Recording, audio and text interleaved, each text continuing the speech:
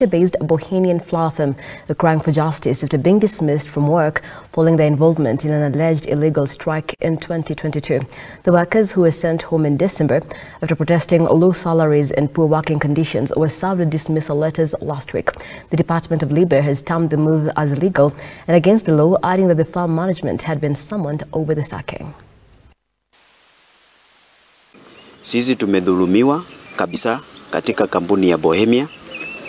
Tumetolewa mnamo tarehe 5 mwezi wa 12 2022 kwa sababu ya strike ambayo ili happen katika kampuni ya Bohemia.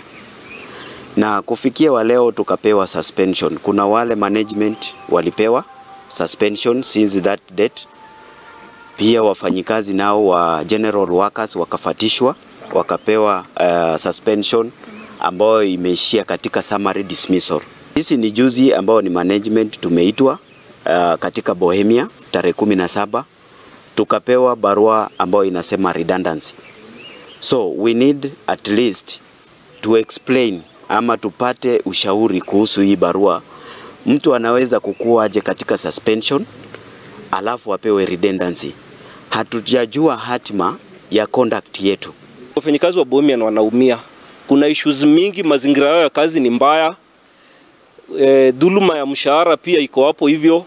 So being a chairman of Fair Trade, ningetaka Fair Trade International, naongea mkisikia kwamba Fair Trade ya Bohemia na kampuni iko na shida, na kuna so many things ambazo hata wako support kuwa dissatisfied as we speak right now. We want to move on, tupate haki yetu, tuendelee na maisha kama kawaida.